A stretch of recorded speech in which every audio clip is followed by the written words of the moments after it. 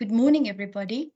I hope that it is a good morning for wherever you might find yourself in South Africa and elsewhere. A very warm welcome to the Jobs Fund briefing session on breaking barriers, future-proofing South Africa's employment options. My name is Najwa and I am the head of the Jobs Fund. And let me just start out by saying that I am extremely grateful for all of you who have made the time to listen to us this morning. This morning really is about, you've all would have seen, having registered, you would have seen the term sheet, you would have browsed through our website, you would have seen how to apply. Many of you have already started registering, soon to find notifications from my team encouraging you to complete the registration process, etc., etc. I think that what drives us all is common purpose. Everybody that has registered to be a part of this briefing session this morning, I truly believe holds the common purpose and the common intent of improving the employment situation in our country. And so in that, we are united. So I thank you for being here this morning. My team is going to talk a little bit about the Jobs Fund. They are going to tell you a little bit about our history, but not too much. But just to give you, for those of you who are not familiar with the Jobs Fund, to give you a sense of who you would be partnering with if you are successful. We're then also going to tell you a little bit more about the end grant recipient, who we want our grant to target, the kind of barriers that we would like your assistance on in addressing in the labor market. We're going to expand on the priority sectors that we've identified. That doesn't mean to say that we exclude innovation in other sectors, but the research does say that there are particular sectors at the moment that lends itself to job creation. Then also we're going to share with you our funding windows, a little bit more background, what it means, to give you guidance as to, under which window you would like to register your application. We're going to talk about eligibility criteria as well as impact criteria. And then, very importantly, we are going to share with you how we measure within the Jobs Fund, how we measure the creation of jobs.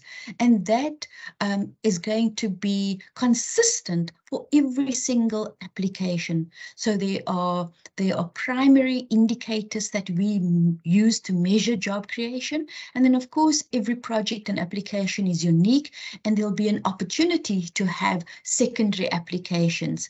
But it is those primary indicators that we would like to explain, because often, and I tell you this, we've had 10 funding rounds already, but when we contract, when it comes to the point where people have to sign, they say, no, that is not what we meant. So people, please, I implore you, read the term sheet, read our definitions, because that is what we are going to be measuring you on, and that is what we're going to be disbursing the grant against. We're also going to share with you our expectations around contracting. A template contract will be available on our site. It seems to be a lengthy document, but it does explain, where we come from, what it is, and how we contract, so that when it comes time to do that, it is not a long, drawn-out process. And then lastly, we're also going to share with you how to navigate the application form. Now, when I started out, I said there's quite a few people who have registered. We had more than 800 people register. So you can imagine that trying to watch for everybody's hand when they have a question is going to be a bit of a challenge. So I apologize, but we have muted all participants to this briefing session, with the exception of those people who are doing the presentation. But I can assure you, I have a wonderful team that is going to be monitoring the chat, and they are going to answer your questions there. Those of you who have gone to our website would also see we have a document called Frequently Asked Questions. It is very useful to also familiarize yourself with that. The presentation that we make here this morning, it is going to be posted on the chat. But for now, I'm going to also invite you to just introduce yourself in the chat, because later on you might want to link up with people, connect, submit a joint application. So please do introduce yourself. And with that, I'm going to hand you over to Xavier Idziwa, who is the Director of Projects at the Jobs Fund. Thank you very much. I hope you enjoy. Xavier? Thank you very much, Najwa. A good morning to everyone in this session. Welcome to potential applicants. We look forward to walk the journey with you, and eventually for you to become Jobs Fund partners once you have been approved. I've just put in the video so that you could see the person who is speaking. I will switch off my video as I present so as to save on bandwidth. We all know the challenges that we are facing. So I will just switch off my my videos. Okay. Colleagues, as Najwa has indicated, we are excited to be hosting the potential applicants here. I just need to raise just 2 points before I go into the presentation. As we do present, you will note that the slides will be detailed. We will not be going through the slides on a detail as they are. The reason why we made these slides detailed, and they are going to be available once we have done the presentation, is so that we capture all the relevant details and we can use that as a reference point. One other point also we just need to note for members to note is that as the Jobs Fund, we do work with organizations. Okay, we do not offer individual employment opportunities. We are raising this because we have seen in some registrations people asking those questions upfront. So we do work with organizations, and we do not offer individual employment under the funding round, so to speak. Okay, so now let's just quickly talk about who is the Jobs Fund. As Najwa did indicate, we'll be very brief on this, on the understanding that members have gone through our website and so forth. So the Jobs Fund is a program of National Treasury. It was established in 2011, and it operates as a challenge fund. The Jobs Fund leverages private funds to co-fund, test, and implement innovative job creation models. What are the core features of a challenge fund? We are looking here at openness, transparency, and a competitive process. We are looking here at the issue of co-sharing of risks and costs. And this is where the element of match funding will come in, as you hear later on. Lastly, one of the key goals when we are using the challenge fund, and also specifically in this funding round, is to overcome the barriers to entry into the identified sectors. On the next slide, we'll briefly tell you what are the Jobs Fund delivery model. Today, we are all here because we have opened a call for proposal, so we are on step 1. We will then proceed to application, where the applicants yourselves will submit your application online. We'll do the appraisal, and then there'll be the approval by the Independent Investment Committee. Once your project has been approved, we go into finalizing of issues such as the ABC, PIM, budgets, contracting, and so forth. Then we do contract finalization, the grant agreement is signed. Then there is implementation of the project, wherein we'll do the quarterly disbursements based on the achieved outcomes as agreed in the grant agreement. Once the project is finished implementation, we will then go into post-implementation monitoring, then subsequently final closeout. So that's in summary how the Jobs Fund operates. Now, let's turn our attention to what we're all here for today, which is to unpack the 11th call for proposal. As you know, the theme for this funding round is breaking barriers, future-proofing South Africa's employment opportunities. It is important as we go on to keep note of that theme, breaking barriers. We do want to break the barriers so that we can facilitate employment. It is no secret that that we all know that the country is faced with unprecedented levels of unemployment. The world of work is rapidly changing.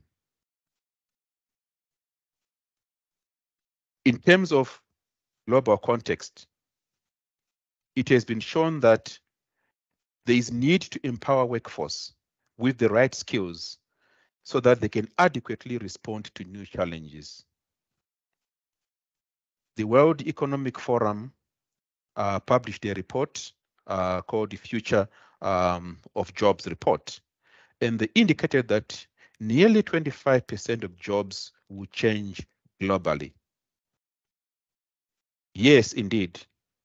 We all accept that each country, each industry is faced with some structural constraints.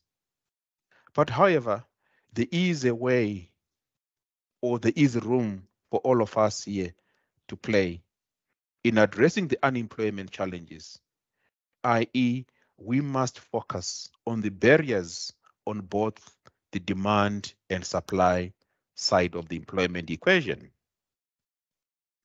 Next slide, please.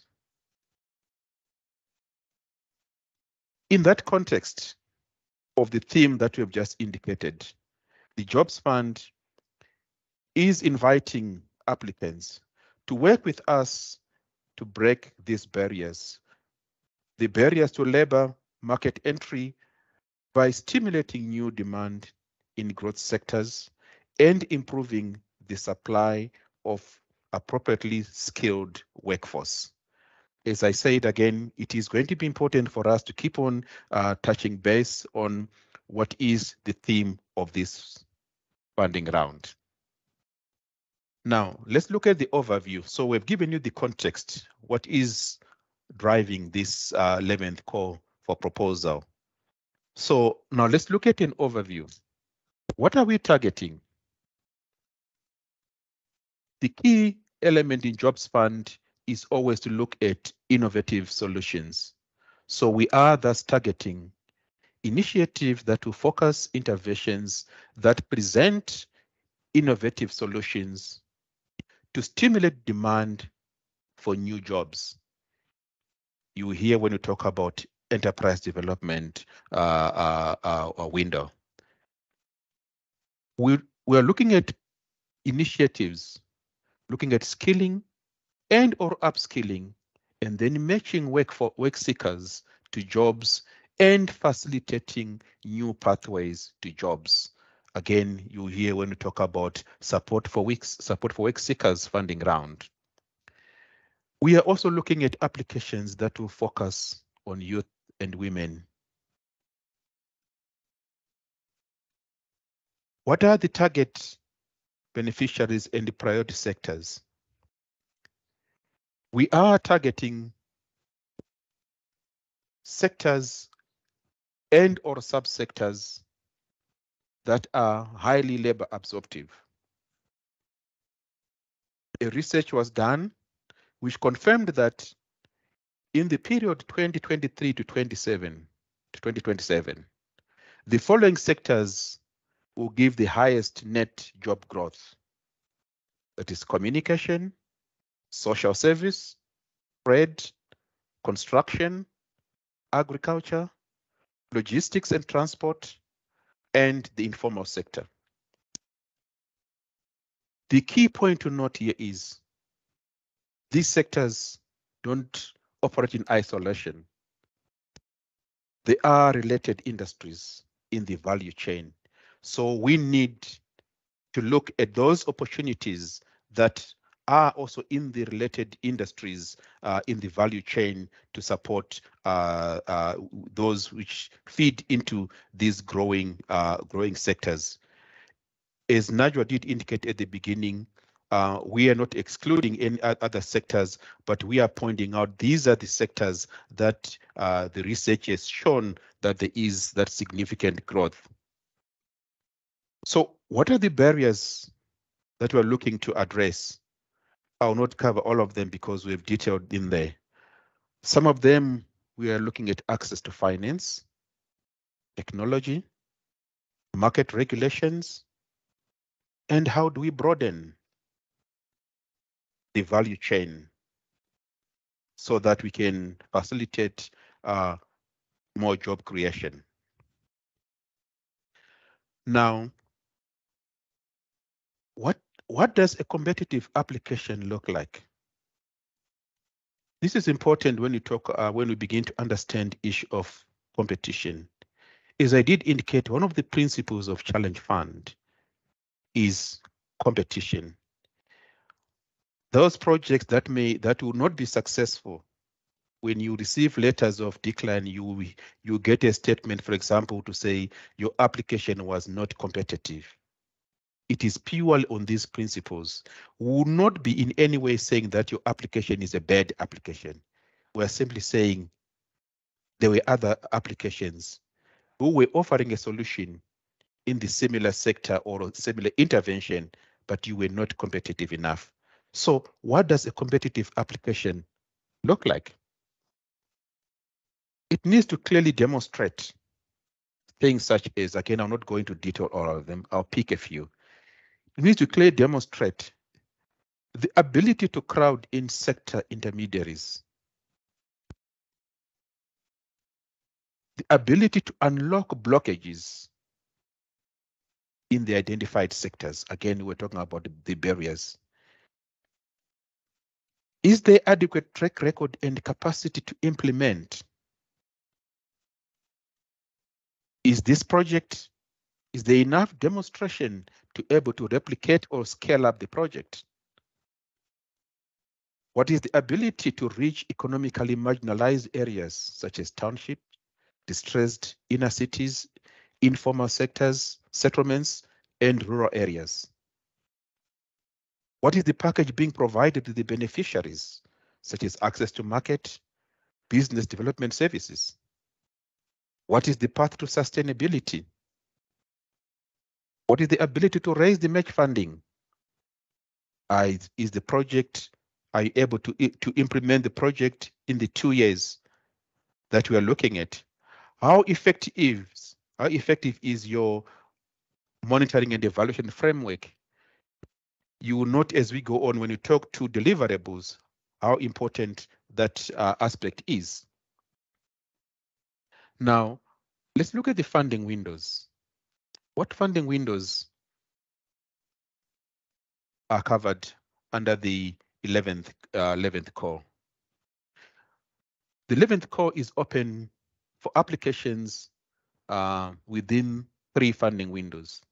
The first one being the enterprise development. This is what we'd say it addresses the demand side of the labor equation. Here we're looking at those interventions that are going to result in growth in enterprises, growth in SMEs, broadening their supply chains, to the extent that the growth in these businesses would thus result in demand for labor. Thus, the interventions under the enterprise development window should reduce risk, remove the barriers to market access, and or improve broaden supply chains. Our next window is the support for work seekers. This is the supply side of the employment equation. We are looking at initiatives that will link work seekers, especially youth and women, to formal and informal sector opportunities and job placements. We are focusing here on demand-led intervention. As we present, you hear later on that we do not look at applications that are training for the sake of training. There needs to be a demonstration of demand-led and the employment or placement thereof. The next window is what we call ICB, or institutional capacity building. This window is aimed at supporting intermediaries who need to build capacity to reach more enterprises so as to provide some specific services. An example to illustrate that, or sometimes it is a window that sometimes people misinterpret. So let's look at an example of an organization. And the organization, let's say they are based in Limpopo, and they do work with emerging farmers, teaching them on the best irrigation methods. However, currently, they know that in Limpopo there are 2,000 farmers who need this service, but they only have staff, infrastructure, etc. To service maybe, let's say, 10 farmers in 6 months.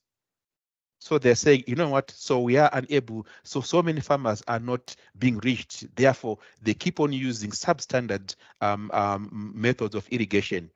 We need to be capacitated so that we can reach, we can increase from reaching 10 farmers to, let's say, 50 farmers in 6 months. So they need capacity, capacitation for them to do more of what they can do, so that they can reach these farmers, and these farmers can be taught of good farming methods. Then they can do well. Then based on that, they'll be able to create jobs and so forth. So that's what we mean by institutional capacity building. We are building capacity of the support intermediaries. So having looked at these windows, I know some of you might have looked at said, oh, but we know previously there was a funding window called infrastructure. We are saying any project that is infrastructure components ought to fit under ED, enterprise development, under support for work seekers, or ICB. So yes, you can have a project that is infrastructure elements, but they ought to be linked to those or to fall within any one of those three. Now let's look at eligibility criteria. I always start to liken this, giving us an example of a sports. Some of us here support soccer, some rugby, some cricket. I think we all know the uniform for your team that you support. And when they walk into the on the pitch stadium, you know what they are wearing.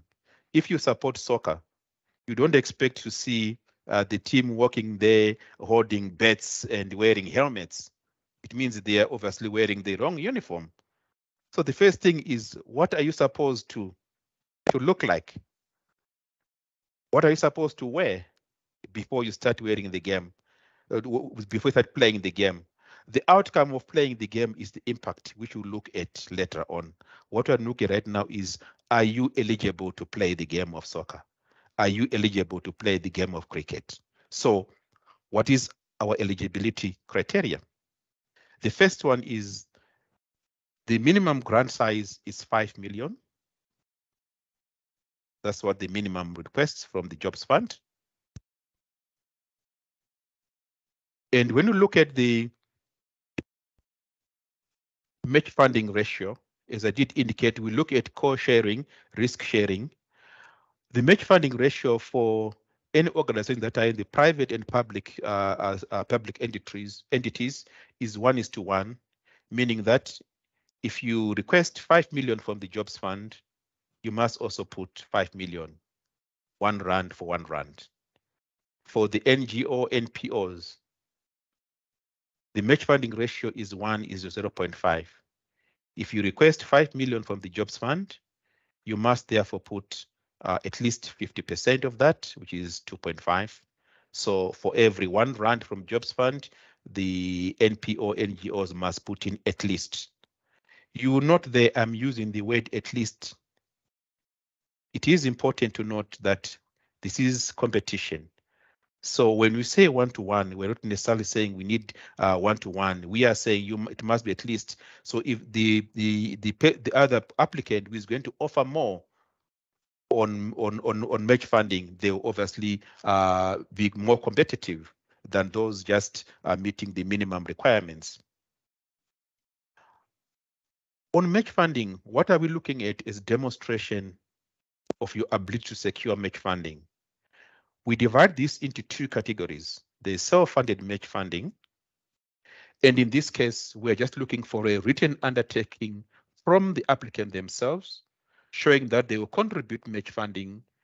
However, this must obviously be supported by the applicant's financial statements to show that they have the capacity to fund this internally or to raise whichever the case might be.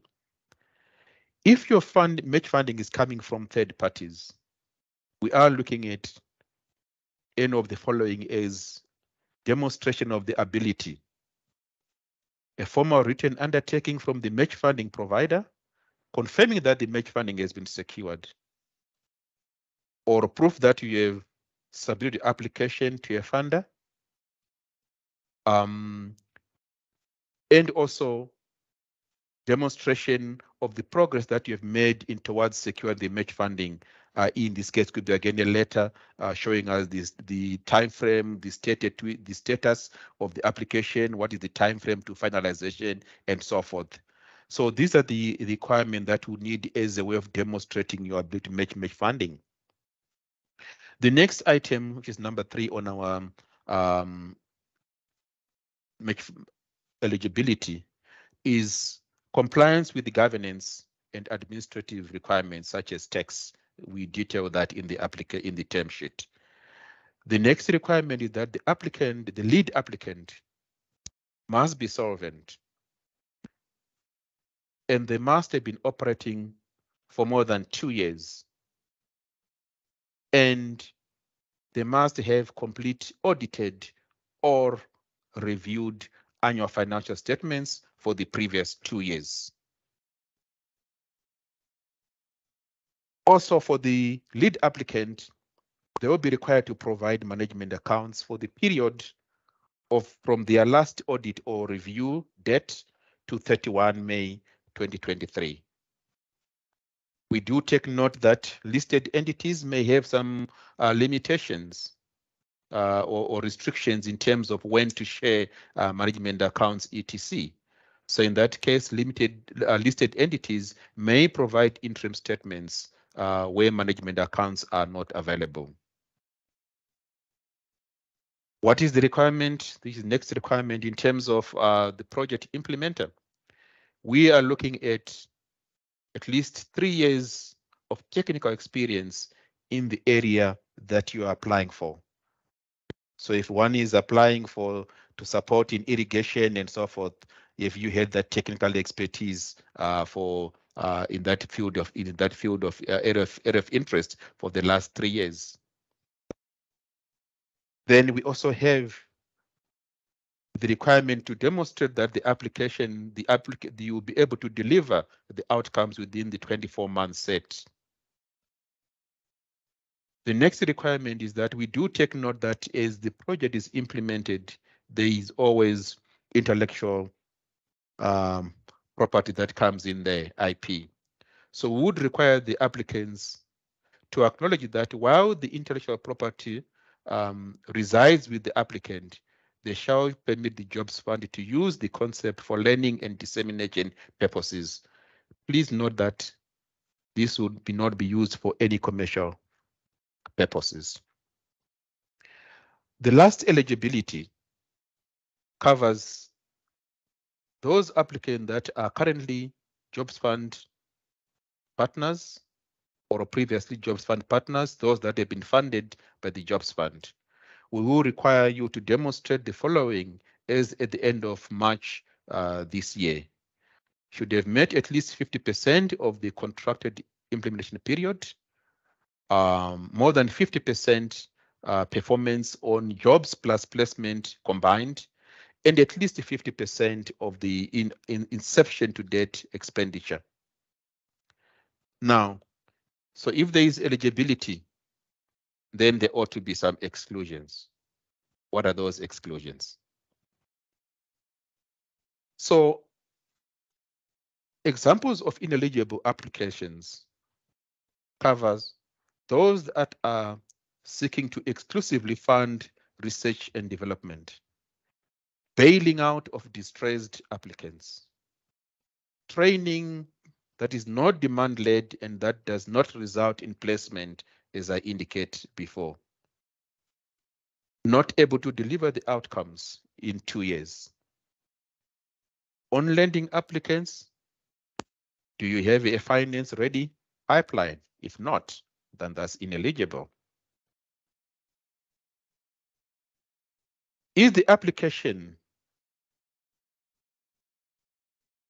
to fund activities that the same activities that are already being funded by other funders, double dipping? Yes, we do note that one might come to us and say, I'm receiving funding from this organization in this particular, and this is my model, and I need funding for this. We check, is there no potential for double dipping? And here we look at, are we funding same activities? If we are, then that's double dipping. But if we are coming and say we are funding different activities, complementary activities from what has been funded by this organization for us to complete this project, that is okay, but not for the same activities. We cannot be funding for the same activities funded by other partners. And lastly, we look at your project. Is this overly dependent on grant funding? If not, if that is the case, then that application will not be eligible. Ladies and gentlemen, this takes us to the end of this section, where I ended up talking about who is eligible to play this game. Now I hand you over to Lionel, who is going to tell us how do you dribble, how do you dazzle the opponents? What is the impact criteria? Lionel, over to you. Thanks, Xavier, and a very good morning to everybody. I hope you are still enjoying the morning at the Jobs Fund. I will be taking you through the impact criteria. So now, after you've qualified to play the game, as Xavier has put it, and you've now aced the eligibility by supplying all the information required, your application will start competing in the following areas, which will be the social impact, additionality, sustainability, value for money and risk apportionment, which is mainly driven by the amount of match funding, innovation, scaling up or replication of the project, contribution to systemic change, and your capacity to implement the project. Next slide.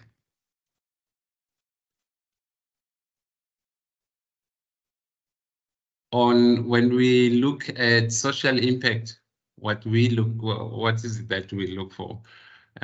Here, the initiatives should lean towards economically marginalized areas. So it could be rural areas, peri-urban townships, etc., or even poor provinces, if, as others would refer to some provinces as, creating jobs in the informal sector. And also that social impact measures need to be recognized as and measured as per our indicator protocols. My colleague who's going to come after me will take you through those indicator protocols. And additionality, here you need to demonstrate that the intervention would not have taken place without our participation. So we do not want to replace a bank. We will also need to, or you will also need to give us the evidence that this is the situation, that the intervention wouldn't have taken place without us. Remember, we are not here to distort or replace current or ongoing market activities.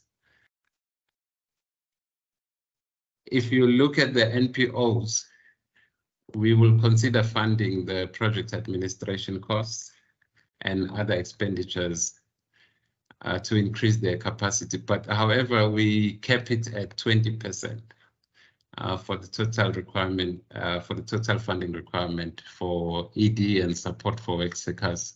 And then it's 30% for institutional capacity building window. This is also covered on the term sheet, and I would encourage you to go through the term sheet and also through the presentation at your own pace. Now, remember, additionality is not requesting funds to finance your current activities. So we are not here to compete with FNB or DFIs. Under sustainability, the application should be able to demonstrate a path to commercial sustainability, even beyond the term that you'll be implementing the project with us. This should illustrate the sustainability of the job created, and then as well as the project itself. So both the jobs that have been created and the project should be sustainable.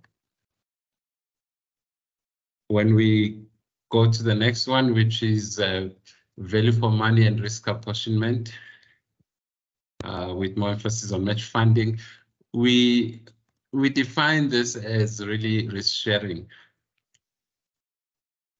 This is where we seek to leverage existing resources which are available in the economy for the betterment of the society by creating jobs. Now, Xavier has touched on the match funding ratios, which he has mentioned that the minimum is 1:1 for private and public entities, and 1:0.5 for NPOs. Now, the thing that I want to underline there is that, well, the in-kind match funding, we do consider it, but not in the calculation of the match funding. It will add, but it will make you more competitive. Now, remember as well that when we say 1:1, that is the bare minimum ratio that we would accept. So if you say for a rent that Jobs Fund puts in, you put in 5 rents, then you are proving that you believe in the intervention that you are seeking. Under innovation, here we wanted to demonstrate that your intervention it has the elements which are new, and it's also innovative. So it means you can't be extending a project that you are currently implementing just because the funds are running out. We wouldn't consider that as innovation. So on innovation, you will not score, or you will score very low. Under scale up or replication, you must show that you'll be able to leverage the partners or resources to multiply the outcomes. Outcomes can be the jobs or the number of SMMEs that you will create, which will eventually lead to jobs, or whatever other outcomes that we would have agreed on. You also need to show how costs will be kept low whilst you are increasing the output. Now, you also, under replication, you need to demonstrate how that job creation model can be replicable. If we then go to the next slide, under contribution to systemic change. Now, we want to see how your application will contribute to broader impact in the sector or in the industry. It can be the value chain or in the economically marginalized areas that we spoke about, as well as learning beyond the confines of the specific initiatives.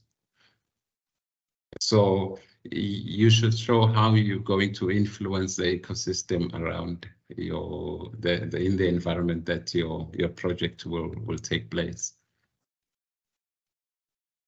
If we go to the capacity to implement, you have to show that you've got relevant experience, and also the organization itself has the experience in the area where the project is participating. So you can't be a baker or a bakerer and then putting a project to train pharmacists, or which seeks to increase the number of pharmacists in the country. You must also show that there is a potential pipeline of beneficiaries that will be participating in the project. That is critical because if you would have read the term sheet, you would have seen that it's the duration of the implementation would be 2 years of the project.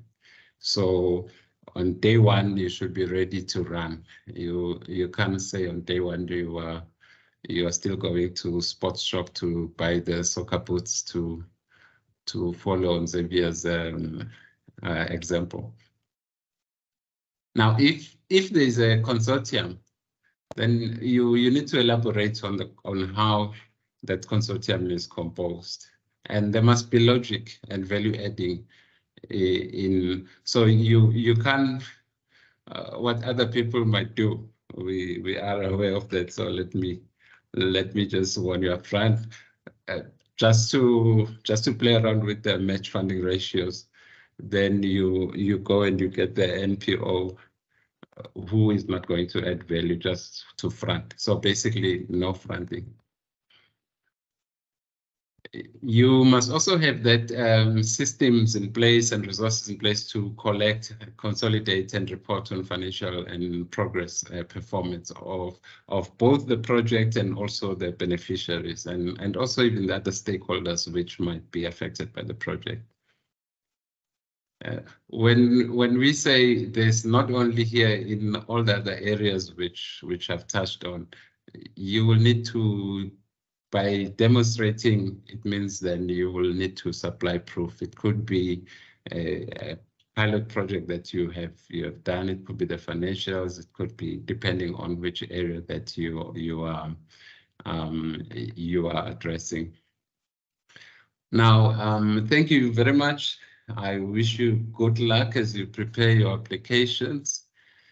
And just a word of advice, please start early to submit your applications so that we can assist you along the way. I now hand you over to my colleague Vuyo, who will take you through the indicators. Thank you. Great, thank you very much, Lionel. Am I audible? Yes. Thumbs up will do. Awesome. No echo, right? Thanks, guys. Right. Good day once again, ladies and gentlemen. My name is Vuyo Tekyana. I am the manager for monitoring and evaluation at the Jobs Fund. I'll be briefly taking you through the Jobs Fund program indicators today. We won't be going into too much detail in this session, as the session today is really designed to be an introduction to the hunting ground. We will, however, be going to a lot more detail on these at our upcoming training session. We highly urge you to join us for that session. If, however, you have any questions as I go through the indicators, you need not wait until the end of the segment. You're welcome to post those questions on the chat, and our team will respond to your questions as we go. Great. Again, like Xavier, I'm just going to switch off my camera. I just wanted everyone to see who's speaking to them at the moment. Great. Over the course of the Jobs Fund's implementation, we've come to realize the changing trends in the labor market and the employment landscape. Whilst the Jobs Fund continues to strive for longer-term employment for participants, we are mindful that sustainable employment is increasingly taking on different forms. It is with this in mind that we have updated our job indicators in an effort to accommodate these trends. The Jobs Fund recognizes 5 job types. The first is permanent jobs. These are jobs whose contracts of employment are, of course, permanent, and that means they don't have any time limit to them. We also recognize fixed-term jobs. These are jobs whose contracts of employment are fixed for a minimum of 12 months. These jobs have a defined and finite term of employment. We recognize short-term jobs. Short-term jobs have employment contracts that are fixed at less than 12 months. These also have finite terms of employment. We recognize seasonal jobs whose employment arrangements are periodic. In other words, they occur during specific seasons or busy periods only. We then lastly also recognize informal sector jobs. These are jobs that are created within the informal economy, either as a business owner or as an employee. In respect of business owners, these owners' income is baselined prior to the start of the intervention. In the course of implementing the project, the income of the business owner is tracked over a minimum of 6 months to ensure that the income is sustainable for the entrepreneur before being recognized as a job. Next slide, please. In total, the Jobs Fund has 8 main program indicators. Some of these main indicators include sub-indicators. Indicator 1 relates to the number of new permanent jobs created.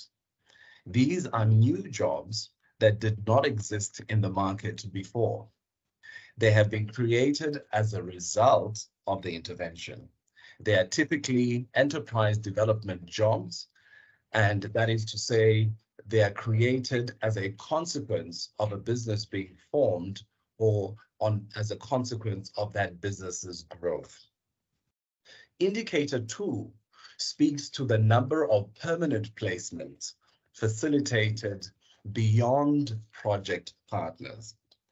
These are jobs that arise as a consequence of filling a vacant position. The position sits with an organization with whom you do not have a partnership to provide trained participants for their vacancies.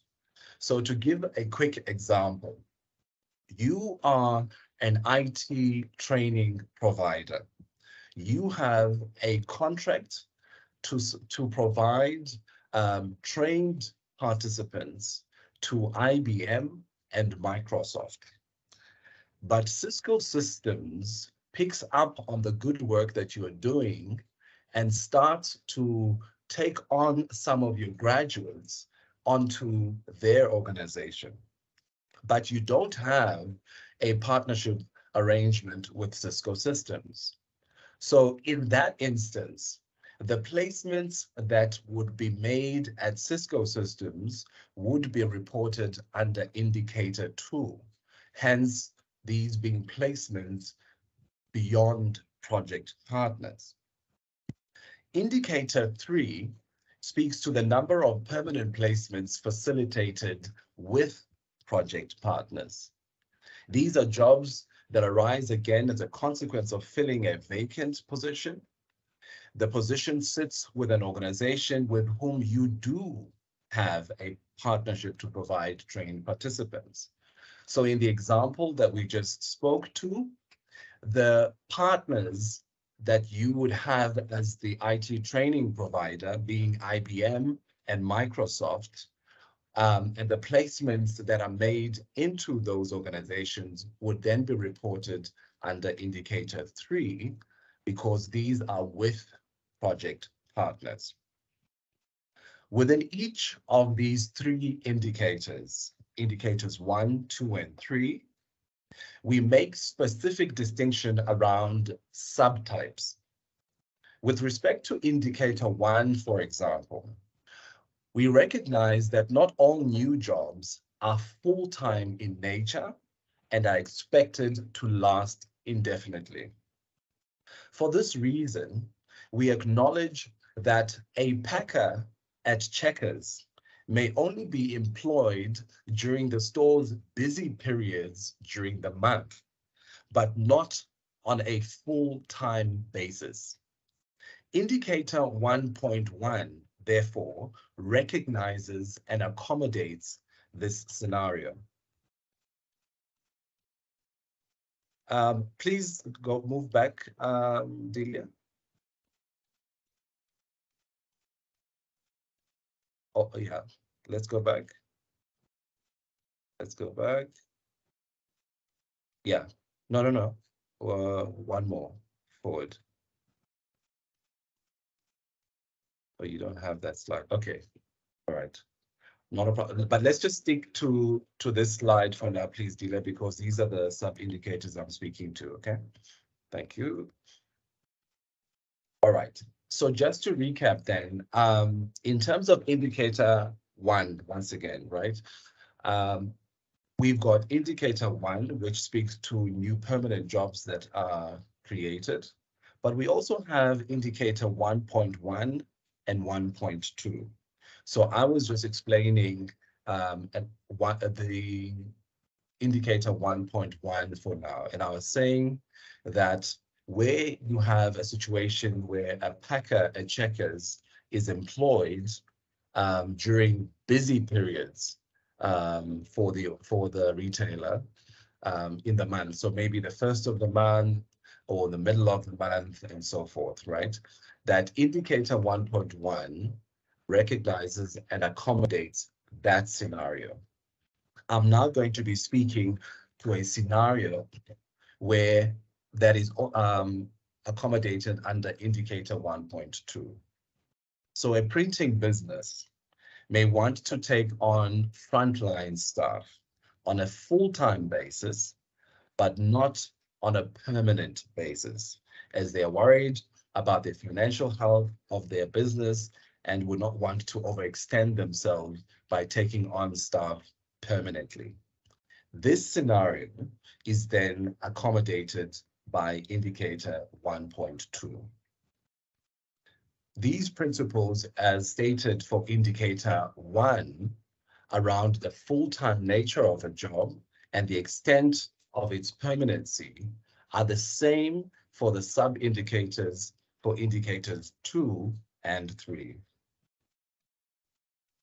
Indicator 4 relates to the number of short-term jobs that are full-time in nature but are less than 12 months in duration. Indicator 5 deals with the measurement of completed internships that work seekers go through often after a training intervention. You will, of course, notice that the indicator is not measuring enrollments for internships, but successful completion. This therefore means that in targeting for this indicator, applicants will have to factor in attrition of participants. So in other words, the fallout rate from enrollment through to successful completion of an internship. You need to factor that in when you are targeting for the successful completion of participants in this indicator. Indicator 6 measures the number of participants who have successfully completed market-related training. This may be accredited or non-accredited training. Again, with this indicator, applicants need to factor in attrition as the indicator measures outcomes of successful completion of the training. Indicator 7 measures an entrepreneur job created in the informal economy. Indicator 8 measures an informal job created for a work seeker in the informal economy. Ladies and gentlemen, in closing, therefore, I would like to highlight the following. These program indicators are the main indicators that you'll be asked to target for in the application form.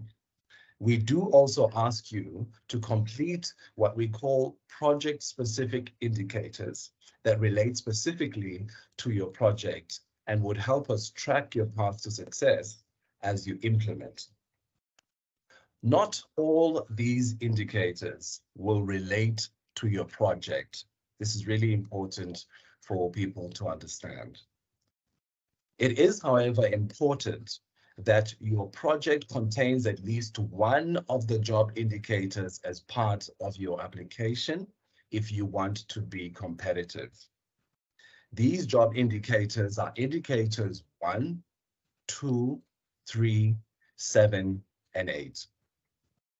All jobs must meet minimum wage requirements. We're a government program and we need to ensure that our interventions comply with the law. As part of your application process, you will be asked to nominate means of verification or evidence that you will submit to the Jobs Fund should you be successful on a quarterly basis, proving the realization of your indicator targets. Examples of acceptable evidence can be found in the term sheet for the 11th funding round under the Indicator Protocol Reference Sheet, which is Annexure 7. We accept that this may be a lot to take in, especially at this stage of the application process, so we expect that there will be more questions that you will have once you've started getting going with your application. Please jot down your questions as you complete the application and bring them along at our upcoming training session. Ladies and gentlemen, I would now like to invite my colleague, Helena, to take us through the next segment of our session. Thank you very much. Good morning, everyone. My name is Elena. I will take you through the contracting. It's going to be short and brief, as we indicated that we will have a training session on the 13th of June, where we'll go into more detail. I'm also going to switch off my camera for bandwidth, but please post your questions in the chat and the team will respond. Thank you. So there are standardized grant agreements with general clauses that are available on our website. You must just note that the project-specific conditions will be adjusted in line with the project-specific conditions. But what is very important that there's a due diligence checklist on the website. Please respond to all the questions on the checklist and provide all the required information, whether that is documentation or inputs. Please, it's very important for us to conduct a due diligence on your organizations. Once we've gone through the appraisal process, our investment committee is the independent decision-making body of the Jobs Fund, and we will inform you whether your application has been successful or unsuccessful. Then the team will draft a grant agreement, and then the activity-based cost project implementation monitoring plan that we refer to as the ABC PIMP will also be finalized, and then that will be shared with your organization for inputs, for comments, and then we will also have contracting meetings where we'll discuss it. Please be mindful that the timelines are very stringent and the turnaround times are very short, and it may also clash with the festive season, so please bear with us. We will also then amend the agreement. Then also remember there's going to be conditions precedent for signing that we require evidence that must be met. And there's annexes 1 to 10 of the grant agreement that must be signed and sent to us. Once that has been finalized, we will update the grant agreement. The ABC PIMP will be updated and the annexes will be checked. And then we'll submit it to our Deputy Director General for approval, and once it's been approved, we will send it to you for execution. So it's very important that you take note that it's intensive times during the contracting. There's a lot of things that we expect from you. Please bear with us, and we wish you all the best with your application. I now hand you over to my colleague Alden that will take you through the online application. Thank you very much. All right, thank you, Eliana, and good morning to everyone that's on the call. Please keep the comments coming through and your questions. We're trying to answer it as quickly and as efficiently as possible. We do also, just to maybe say that the slide deck and the recordings will be available on our website. I see quite a number of the queries coming up with that. And the next session, and I'm going to switch my camera off now. The next section here is really about how do we bring all of these different pieces of your application together. We opened on the 29th of May, and we will be closing on the 17th of July. And we have our application being completed on our grant management system. So the URL is at the bottom of the screen again. It's been flashed into the chat. So if you haven't had the opportunity to actually register on our system, we'll go through the next couple of slides that will give you a brief understanding as to how do we access the application. What's important to note is that all applications must be done and submitted online. We will not be accepting any handwritten applications or anything that's been emailed to us. It has to be done via the system. We also went through the process around eligibility. If you are ineligible, you would be, you'll receive a correspondence via the system. And if you are able to successfully submit your application after passing the eligibility process, you will then go on to an assessment, the assessment stage. So like I said, the URL is being flashed into the chat from time to time, so we can move to the next slide. The easiest way to access our online application or the grant management system is if you go onto our website, www.jobsfund.org.za, and you would then follow the links. There's a particular area that talks about apply to the fund, which will be on the left-hand side of the Jobs Fund menu or website. Click on current calls for proposals, and you'll see that at that point, you will have a bit of a further explanation. We then also have our brochure, our frequently asked questions can be accessed there, as well as the application user guide, which is a good idea to download this documentation because it gives you more insights into the process and what's expected of you when completing the application form via our system. There is an apply button, and when you click that, it will then take you to or redirect you to our application or grant management site. So we can just move to the next slide. So what we have on the left-hand side, when you click on that apply button, you will access the landing page. And at this stage, if you have previously applied to the job site, you don't have to recreate a new login. You would still be able to use the same credentials. The only item that you would need to do is to change your password, and there is a forgot password process that's available. If not, you would then click on the hyperlink that says register now, where you would fill in a few pertinent details before you gain access to the system. Your login details will then be sent via an email. Once you've actually accessed the application form itself or the system, you will have the ability to create and register your application for the 11th funding round, where you would complete again pertinent information such as your project name, your institution, the business type, which funding window you're applying under. And once you've completed this process, you will have a unique JAWS Fund reference number that will be generated. This number is important because if you have any queries, you need to provide that reference number so that we are able to access your particular profile or your application that you've registered and give you the support that you require. The first page that you would see when you complete this registration process is the eligibility criteria. Xavier had gone through that particular process. And once you've passed the eligibility criteria page or tab, you would then be able to see the rest of the application form. So it's very important to read through the term sheet, understand.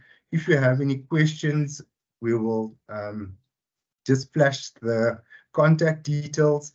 But it's important that we understand that process before we start the eligibility criteria process on the system.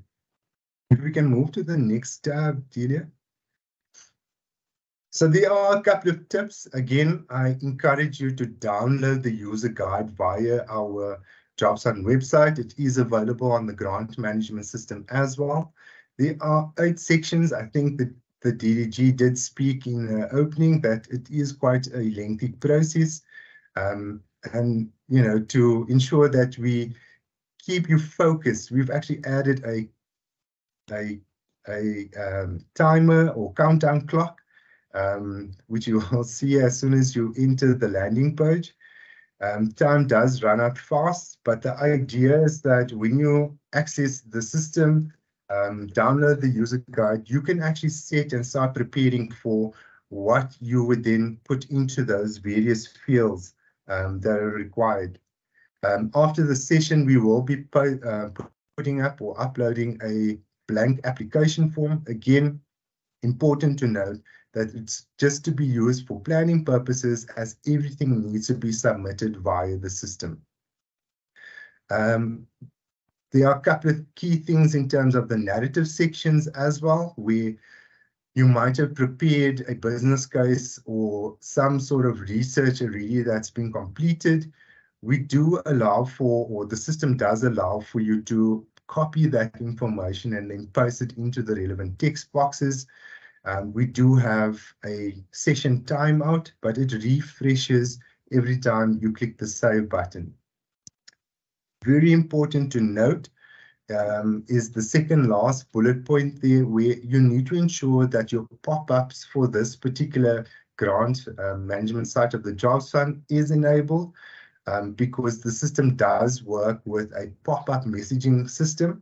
And if you don't enable it, you won't see the various messages that will be triggered as you continue the application process. Again, I think Alina touched on the point, no exceptions will be made in terms of the submission. Everything has to be submitted by the 17th of July by 3 o'clock. Again, taking into account the time that it's going to take from now up until that point. Obviously, ESCOM and load shedding plays a part as well. So the window is, or the funding round is open so that you can plan out your application process to ensure that you submit your application through to us timelessly, and hopefully before the 17th of July. That in a nutshell is the online application process. I think that for the next part is just really about the next steps, right? If we can move to the next slide. So I think a question has also been asked in the chat quite frequently is, when is this virtual training session taking place that everybody's referring to? It's on the 13th of June. I think the links have been sent out. I'm sure that Zinat will also post it into the chat as well. So if you haven't had the chance to register just yet, you would then be able to do so. But this is really an in-depth assistance around the application process, the qualifying criteria and the funding requirements, where we can ask those more sort of detailed questions.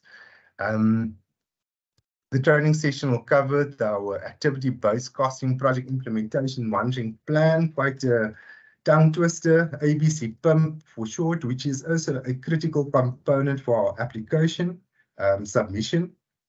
The grant management system, the brief overview that I've just done now, will go in depth into what are the requirements for each of those various sections of the online application form. Grant agreement standard clauses, contracting process and due diligence. This will be done in a more in-depth level. And then also what other post-training support is offered by the job. So we'll explain that further in the next training, in the next session, which is the 13th of June. So for the next part is really about our contact details. So again, if you have any specific inquiries, our website does have our email address, but it's being displayed on the screen now at the moment, the jobson@treasury.gov.za. We also have further information on our website as well as on our grant management site. And then please be sure to have a look out on our social media accounts, our YouTube account, as well as our Twitter account. We'll be posting some updates on those particular platforms. So anyways, that's it from me. Good luck, everybody. Hope to see you at the training session. I'm now going to hand back to the DDG for her closing remarks. Thank you. Hi. Thank you. Thank you very much. And thank you very much to the participants in this morning session. Brilliant questions, and you've kept us on our toes, and I do hope that my team and I have been able to respond to all of you.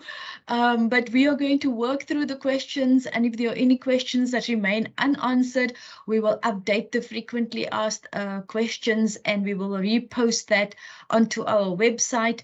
The presentation will be on the website. There's going to be a mock application form. There will be operating guidelines. Many of you have asked about, our reporting requirements and reporting formats.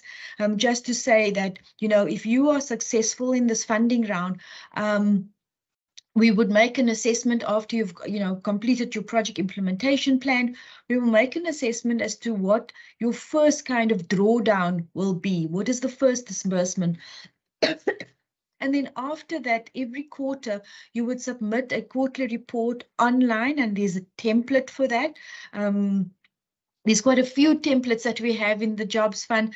There's a template for you to complete your quarterly report. There is information about the type of evidence that you must submit for the jobs that you've created, for the money that has been spent.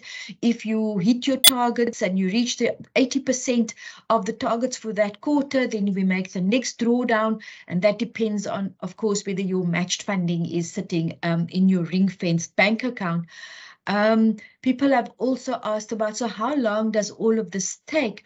Well, this is a competitive process. We don't operate as other DFIs would, where, when you receive an application, they will attend to it, they will go through their processes and then come back.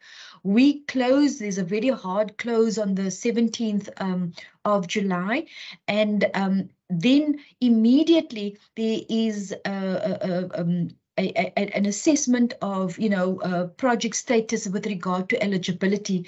And within a few days, you're advised whether you are eligible. What does it mean? If you are eligible, you are in the race. We now take all the information that you have provided us and we start doing our in-depth appraisal of your application. We conduct an extensive due diligence. And that is also why, one of the key factors that drives time is the fact that sometimes applicants don't upload all the documents that we require. So there's a back and forth asking people to submit the documentation so we can do our appraisals. In that process, the first thing that we do, right, is we have a technical committee and my team does the initial appraisal of the applications. It goes to a technical committee. They take a view on it. It then goes to our investment committee. And that is, once it goes to the investment committee, the first decision they make is whether this application resonates and whether there is alignment with the criteria that we have set for the funding round. Those sessions have already been scheduled in our investment committee and technical committee diaries. The investment committee, who's the only committee that makes allocation decisions around grants, they're already scheduled to sit in October. From that process, if you have been deemed competitive, sufficiently competitive, we will advise you that we are now going into another level of detail in terms of your application. The next a set of meetings for the investment committee is then scheduled in February and March, and that is when they make the decision to fund. So it sounds like a really long process, but as I said, the number of applications, the quality of the applications, the quality of the information that is uploaded, all of that are key drivers to the timeframes. So I encourage people when you apply, please look carefully at what documentation we require from you, because that also then helps us to speed up the process. So my team has also invited you to a more detailed and in-depth training session next week, Tuesday, the 13th of June. I hope you can make it. It's going to be a little bit longer than this morning's. I see that we have saved you around about 40 minutes to do important things that you all do. And I'm just looking at the chat. I don't see that there's any kind of last minute questions that we haven't answered.